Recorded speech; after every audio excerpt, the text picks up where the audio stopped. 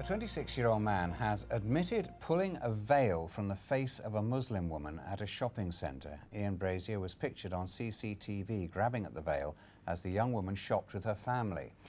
She later admitted the offence, which police treated as a hate crime. Giles Latcham reports.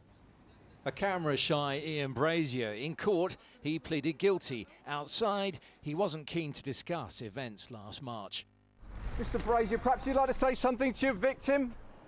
The incident happened as he made his way through Touchwood Shopping Centre in Solihull on his way to the cinema. The 26-year-old woman said she was on a Saturday shopping trip with her family when Brazier approached her from behind and grabbed her veil. She told police she was upset and humiliated. In court today, Brazier claimed he was in a bad mood and under the influence of cannabis.